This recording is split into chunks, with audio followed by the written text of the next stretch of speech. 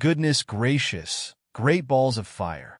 Tom Cruise made a rare public appearance Friday night to surprise fans at a screening of Top Gun Maverick featuring a live orchestral performance at London's Royal Albert Hall. The event had not announced that the War of the Worlds star would pop up for the festivities, so the 2,900 viewers in the audience were shocked and delighted when he took the stage to introduce the film. Cruise began his unexpected remarks with a history lesson.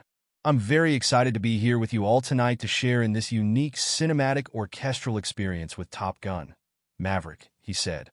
Live music has been available for silent film accompaniment since moving pictures were first presented in vaudeville theaters over 120 years ago. But it wasn't until 1914, around then, where a full symphony orchestra, precisely synchronized with the picture, played a live score that was conceived on the operatic composition of leitmotifs. The Minority Report actor also defined his terms. Leitmotifs are, for those who don't know, themes throughout a musical or literary composition associated with a particular person, idea, or situation, he explained. And the use of leitmotifs redefined cinematic storytelling, and large symphony orchestras became a necessity at fancy movie palaces. So it set the standard for the ultimate at that time in theatrical grandeur. The silent movie era lasted about 30 years until 1927. The talkies came in, and orchestras now perform the score, and it's coupled to the actual picture. Now, this evolution set a new standard for the ultimate theatrical experience at that time.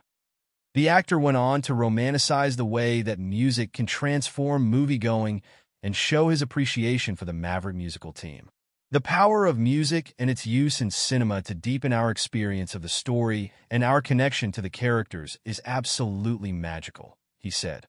"And the music you're about to hear live tonight, I want to personally thank the extraordinary talents of Harold Faltermeyer, Hans Zimmer, Lady Gaga, OneRepublic, and the gentleman who's here this evening who also produced the score, Lorne Balfe. I also want to thank tonight's orchestra and all of your exceptional talents." Cruise concluded his introduction by sharing his personal excitement about watching the movie under such fancy, pristine conditions. "I've always wanted to experience a film like this with a live, full symphony orchestra, synchronized picture, in front of a packed audience in the grandeur of a classic movie palace," he said. "Thank you all for being here, and thank you for making this dream come true." After the screening concluded, conductor Ben Palmer and organist Anna Lapwood posted photos of Cruise messing around on the venue's massive pipe organ, which, with its 9,999 pipes, is the second largest in the United Kingdom.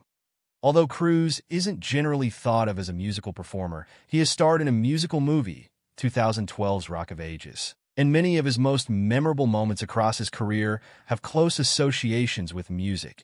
His underwear and sock slide set to Bob Seger's Old Time, Rock and Roll and Risky Business, his swooning to Berlin's love theme, Take My Breath Away in Top Gun, his jamming out to Tom Petty in the Car in Jerry Maguire, the cast rendition of Amy Mann's Wise Up in Magnolia, and Les Grossman's grotesque dancing in Tropic Thunder all come to mind.